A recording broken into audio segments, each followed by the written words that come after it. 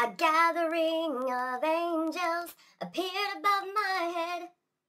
They sang to me this song of hope, and this is what they said. They said, come sail away, come sail away, come sail away with me. Okay. Now that you guys have lived through that, that was my intro. So thank you for hanging out with me while I sang that. But that is a clue as to what we're going to be talking about today with the second installment of Enoch.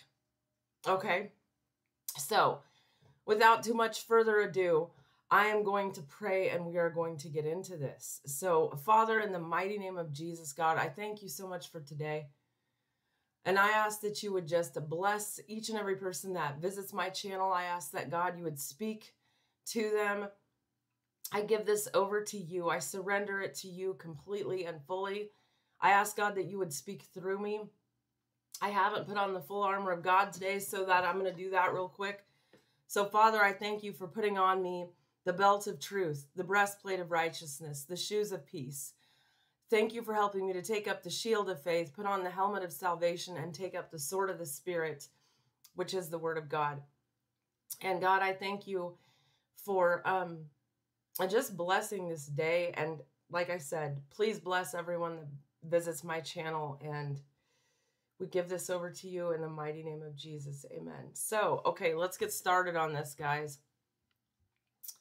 I've got a lot of stuff I've got to get done today. And so this was the first thing on my list because I didn't do it last night. I thought about it, but I clean houses, and some days I have really big houses, and so I'm tired at the end of the day. And the only thing I want to do is come home and just do nothing. So I told myself last night, I knew people wanted me to get this out, but here it is today. So, okay. Chapter 6 is called Taken by Angels. Okay. Father, I ask that you would anoint my words, and I ask that you would just, in fact, I am going to go ahead and anoint myself. In the name of the Lord Jesus Christ, and I ask, God, that you would just be with me while I'm reading this and help me to give it, and to help me to give you glory, God, in this, in the mighty name of Jesus, amen. Angels took and brought me to a place in which those who were there were like flaming fire, and when they wished, they appeared as men. And they brought me to the place of darkness, and to a mountain, the point of whose summit reached to heaven. And I saw the places of the luminaries, and the treasuries of the stars, and of the thunder, and in the uttermost depths, where were a fiery bow and arrows, and their quiver, and a fiery sword, and all the lightnings. And they took me to the living waters, and to the fire of the west, which receives every setting of the sun. And I came to a river of fire, in which the fire flows like water and discharges itself into the great sea towards the west. That sounds pretty cool, you guys. I mean, really. Okay. I saw great rivers, and came to the great river and to the great darkness, and went to the place where no flesh walks. I saw the mountains of the darkness of winter, and the place whence all the waters of the deep flow. I saw the mouths of all the rivers of the earth, and the mouth of the deep. I saw the treasuries of all the winds. I saw how he had furnished with them the whole creation, and the firm foundations of earth. And I saw the cornerstone of earth. I saw the four winds which bear the firmament of heaven. And I saw how the winds stretch out the vaults of heaven, and have their station between heaven and earth. These are the pillars of heaven. I saw the winds of heaven which turn and bring the circumference of the sun and all the stars to their setting. I saw the winds on the earth carrying the clouds. I saw the paths of angels. I saw at the end of the earth the firmament of heaven above, and I proceeded and saw a place which burns day and night, where there are 7 mountains of magnificent stones. Okay, I'm going to stop myself. 7 mountains, guys. Wow, that's weird. Okay, let's keep going. Praise the Lord. 3 towards the east and 3 towards the south. And as for those towards the east, was of colored stone, and one of pearl, and one of jacinth, and those towards the south of red stone. But the middle one reached to heaven, like the throne of God, of alabaster, and the summit of the throne was of sapphire. And I saw a flaming fire, and beyond these mountains is a region of the end of the great earth, and there the heavens were completed. So it's kind of like, you guys know when you're playing like a video game and you get to the end of the world and like it glitches you? Yeah. Okay. Praise the Lord. Where were we? Okay, verse 18. And beyond that abyss, I saw a place which had no firmament of heaven above and no firmly founded earth beneath it. There was no water upon it and no birds, but it was a waste and a horrible place. I saw there 7 stars like great burning mountains, and to me, when I inquired regarding them, the angel said, "This place is the end of heaven and earth. This has become a prison for the stars and the host of heaven. And the stars which roll over the fire are they which have transgressed the commandment of the Lord in the beginning of their rising, because they did not come forth at their appointed times. And he was wroth with them, and bound them till the time when their guilt should be consummated for 10,000 years.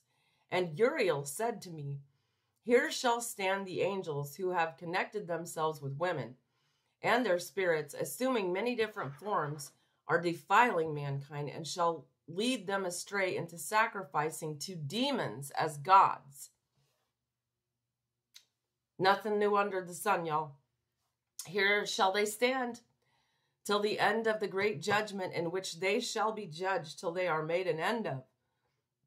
And the women also of the angels who went astray shall become sirens. Yeah, y'all. I know it's getting weird up in here, but I mean, come on, you guys. All these myths of legend and all these stories, all this folklore, it comes from somewhere. These men that reported seeing mermaids were not just Whistle and Dixie. They weren't just seeing manatees. They were seeing these things. It's just true. And I don't know if you all remember, but a few years back, they had this special on the Discovery Channel about mermaids. So you should look that up and check it out. But anyway, if you can find it, if they haven't scrubbed it from the internet. You know what? I'm going to try and see if I can find that Discovery Channel special. Of course, they make a disclaimer at the beginning of it that this is just for entertainment purposes only, because they have to say that, guys. Okay? So, but I'm going to find that if it can still be found. And I'm going to attach it to this video so you all can check it out. So, if you're bored today and you want to learn about mermaids, you're welcome. Okay, moving along. And I, Enoch, alone saw the vision, the end of all things, and no man shall see as I have seen. Well, way to brag, Enoch. I'm just kidding. I love you. Okay, praise the Lord. He knows I'm just kidding with him. Okay, now, chapter 7, the holy angels. And these are the names of the holy angels who watch mankind. Uriel, one of the holy angels, who is over the world and over Tartarus. Now, if you didn't know this, I do believe, you can look this up, that Tartarus is the lowest level of hell. It was created for the devil and the fallen angels. Okay, moving along. Raphael, one of the holy angels, who is over the spirits of men. Raguel, I'm sorry, dude, if I said your name wrong. I really, really am, okay? Okay. One of the holy angels who takes vengeance on the world of luminaries. Well, thank goodness he's not taking vengeance on the world of humans, because I said his name wrong. Anyway, I'm just kidding. Okay. Michael, one of the holy angels, to wit, he that is set over the best part of mankind and over chaos. Sarakel, I like that name. That's a cool name, dude. Anyway, one of the holy angels who is set over the spirits who sin in the spirit. Uh-oh. Don't be sinning in the spirit, y'all. Praise God. Okay, Gabriel, one of the holy angels. I said his name wrong last time. I literally called him Gabriel. I'm sure that he was just like, wow. Anyway, Gabriel, one of the holy angels who is over paradise and the serpents and the cherubim. Now, cherubim are a ranking of angels. I do believe, if I'm not mistaken, I think that cherubim are higher than seraphim, but I'm not sure on that. I'm not sure. Okay. Remiel, one of the holy angels, whom God set over those who rise. And I proceeded to where things were chaotic. And I saw there something horrible. I saw neither a heaven above nor a firmly founded earth, but a place chaotic and horrible. And I saw 7 stars of the heaven bound together in it like great mountains and burning with fire. And then I said, for what sin are they bound? And on what account have they been cast in thither, or Hither, whatever. Okay. Then said Uriel, one of the holy angels who was with me and was chief over them, and said, Enoch, why dost thou ask, and why art thou eager for the truth? These are the number of the stars of heaven, which have transgressed the commandment of the Lord, and are bound here till 10,000 years. The time entailed by their sins are consummated. And from thence I went to another place, which was still more horrible than the former, and I saw a horrible thing, a great fire there, which burnt and blazed, and the place was cleft as far as the abyss, being full of great descending columns of fire. Neither its extent or magnitude could I see, nor could I conjecture. And then I said, how fearful is the place, and how terrible to look upon. Then Uriel answered me, one of the holy angels who was with me, and said to me, Enoch, why hast thou such fear and affright? Basically, he's like, why are you scared, dude? That's funny. Okay. And I answered, because of this fearful place, and because of the spectacle of the pain. And he said unto me, this place is the prison of the angels, and here they will be imprisoned forever. I'm debating whether I should tell you guys, I had a vision of hell when I first came to the Lord, in my early 20s. I took a nap one afternoon. This was when I lived at the Mary Elizabeth maternity home. And I went to sleep one afternoon. I was pregnant with my oldest daughter. And I'm going to be very graphic. So I'm just going to tell you what I saw. So I saw this woman to begin with, very beautiful. But then it was like the camera focused in on her eyeball, and there were worms all over her eyeball. And I could see that she was obviously a demon. So then it was like the camera went down, and I began to descend. And I saw, like, there was this pit of people, and they were being, like, their heads were being removed from their bodies and put down this chute, and their heads were melting, but they could still feel the pain. I also saw people's entrails were being ripped out up from them, and they could still feel the pain. The third and final thing that happened, the Bible says that hell is a place of gnashing of teeth. Let me tell you, it is not kidding about that. I heard what sounded like this gigantic monster that was gnashing its teeth so loudly that it was deafening. I started screaming like, God, please get me out of here. Even though I wasn't there, like I couldn't feel any of the heat like people have, described before that have been to hell. I couldn't feel anything. I was scared to death, and I could see what was going on. So the Lord kind of took me there in the spirit and showed me. So, yeah. Anyway, moving along now.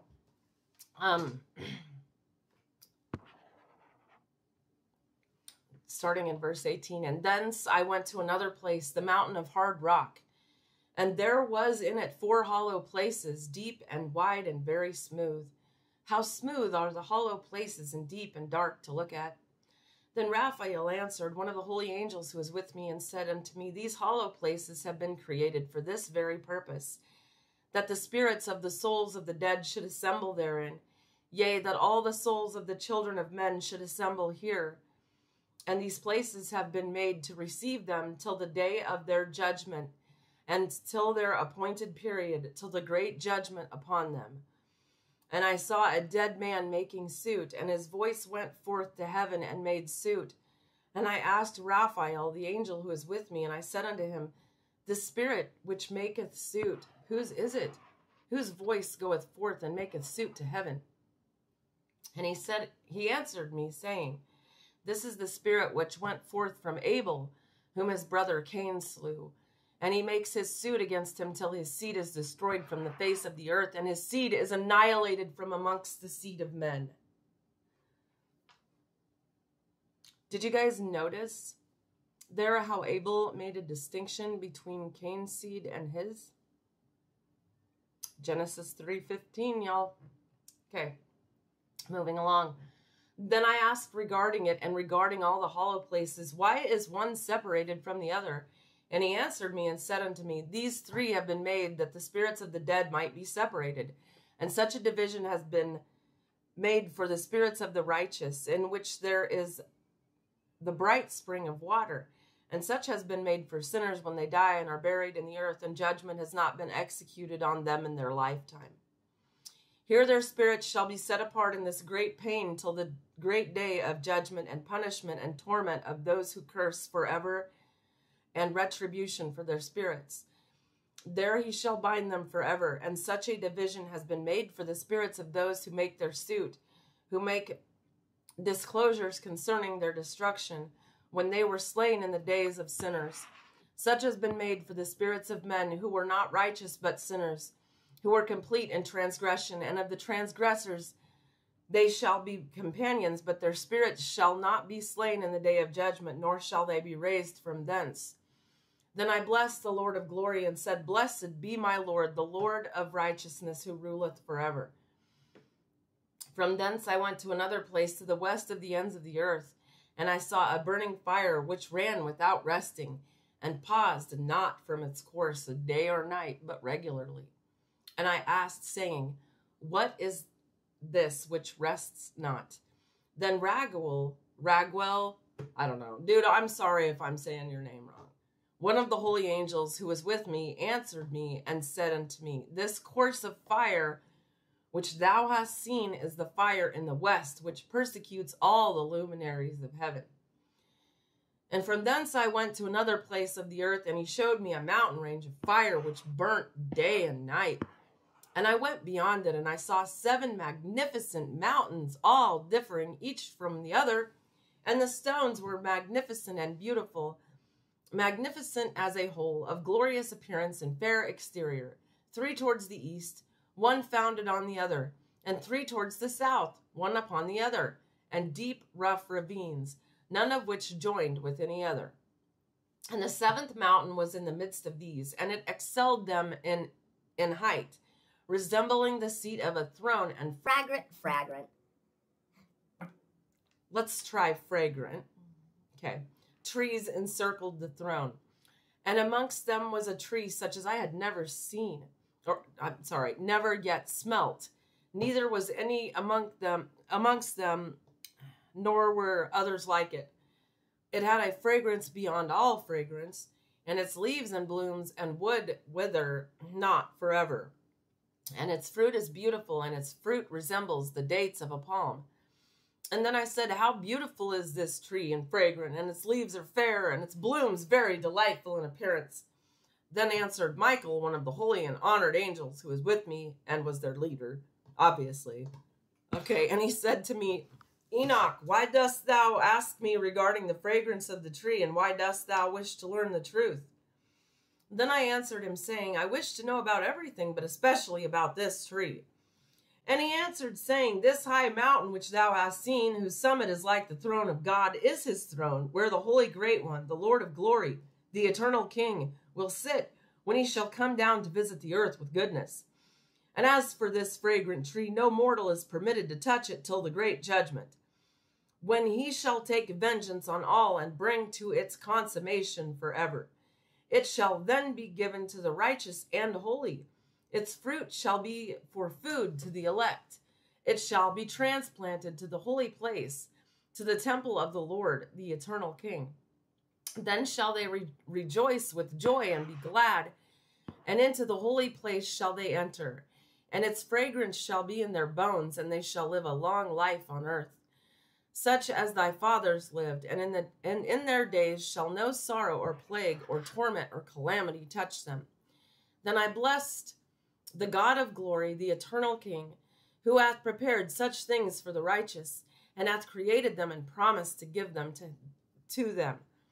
And I went from thence to the middle of the earth, and I saw a blessed place in which there were trees with branches abiding and blooming. And there I saw a holy mountain, and underneath the mountain to the east there was a stream, and it flowed towards the south. And I saw towards the east another mountain, higher than this, and between them a deep and narrow ravine. In it also ran a stream underneath the mountain. And to the west thereof there was another mountain, lower than the former, and of small elevation, and a ravine deep and dry between them. And another deep and dry ravine was at the extremities of the three mountains. And all the ravines were deep and narrow and of hard rock, and trees were not planted upon them. And I marveled at the rocks, and I marveled at the ravine. Yea, I marveled very much. Then said I, for what object is this blessed land, which is entirely filled with trees, and this accursed valley between?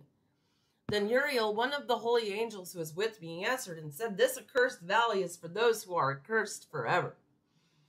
Here shall all the accursed be gathered who utter with their lips against the Lord unseemly words, and of his glory speak hard things. Here they shall be gathered together, and here shall be the place of judgment.